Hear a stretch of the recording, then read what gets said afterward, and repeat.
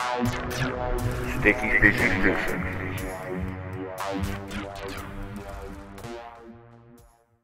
Yo, what up guys? This is Sticky Fishy Fishing. Just down here today off the beach. Gonna do a little bit of beach fishing. Alright, let's get a line out there and see if we can get a few. Just down here today, gonna do a bit of beach fishing. Just got the run in tide. It's about the last hour to run in, so I thought I'd come down and give it a go, see if we can get something. Just got some beach worms here for bait. And here's a little trick that I do to save bait. Is I put a little Berkeley gulp worm on the top hook. Just one of them, that's a Berkeley gulp 2-inch worm in the camo colour. Just one of them on the top and that worm on the bottom. Alright guys, here's the rig I'm using. I'm just using a 2-hook Paternoster rig.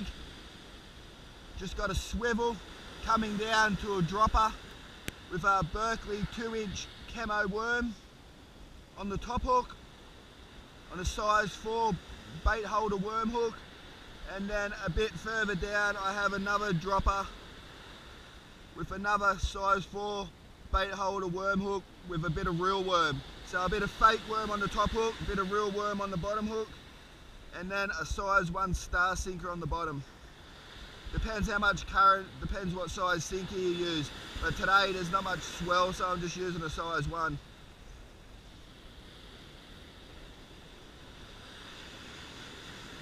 Alright, let's get it out there. You don't have to cast out far off the beach either, you just got to get it behind that first break. The mistake that people make, they try to cast it out a mile and then your line's out too far. The fish are only in close feeding because all the stuff washes into the beach, so they're just in behind that first break in the hole there. Let's get it out there and see if we can get one.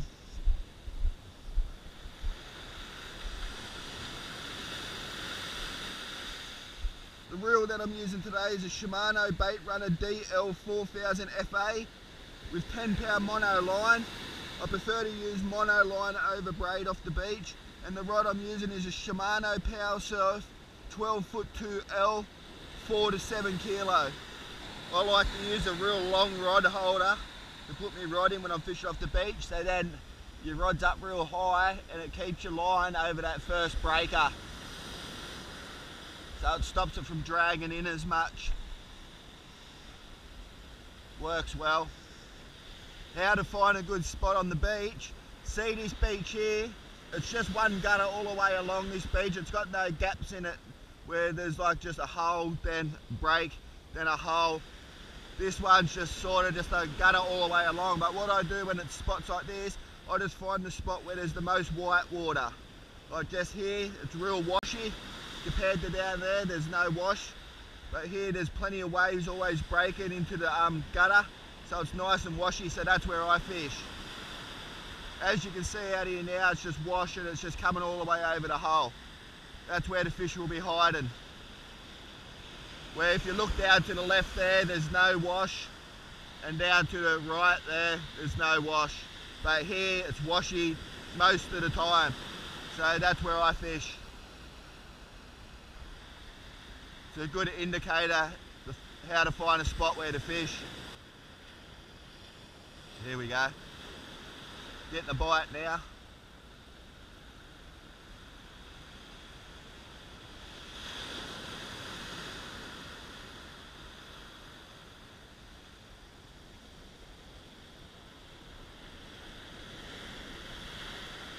Yeah, we're onto a fish. It's not very big, but we got one.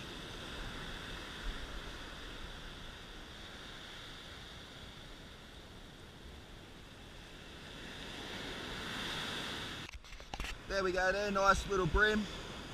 We picked him up on the 2-inch rubber worm in the camo. Goes to show that the rubber worm does the trick. Works well. I actually lost the rest of my rig somehow, but we'll get him back in the water.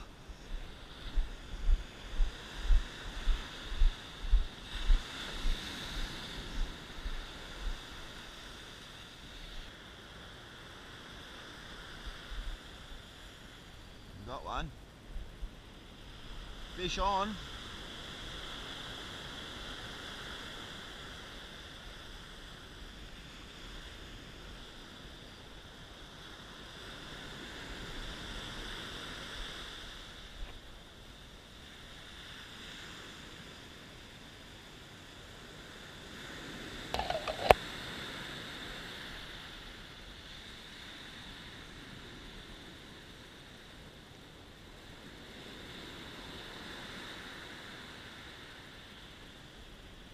Tar one this time.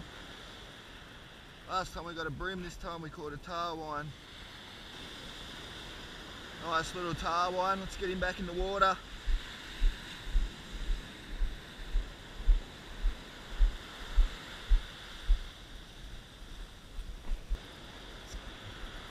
Let's get it back out there, see if we can get another one.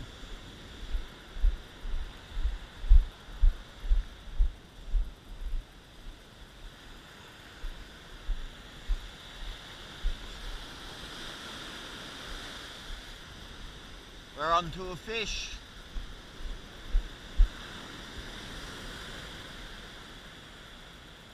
It's a good fish too. I was just sitting there, just looking around. I looked over and my rod was just bent in half.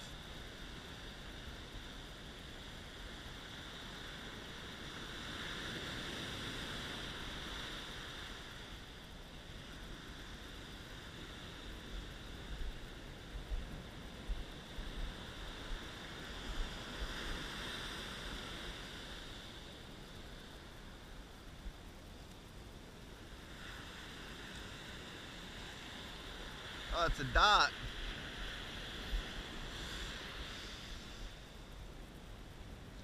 Just caught ourselves a dart. Nice little dart there. We caught him on the soft plastic this time too. A little Berkeley 2-inch camo worm. That's 2 fish on the worm and 1 fish on the real worm today.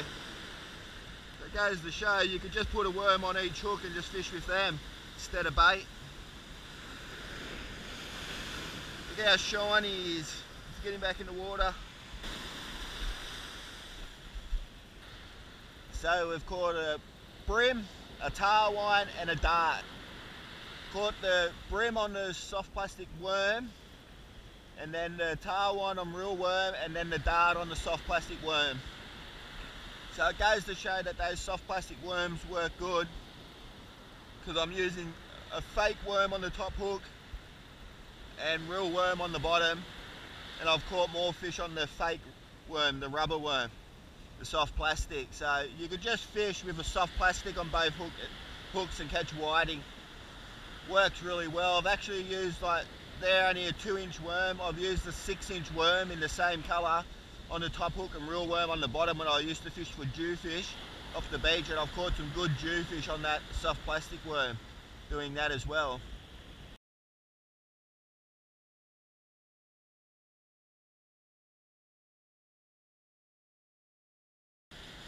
So it works very well. You don't actually need the real worm, you can just buy soft plastics and put them on. And they last ages too. So they definitely work good. Okay guys, if you liked that video, hit the like button, share, subscribe. Thanks for watching. Cheers. Sticky Fishy Fishing.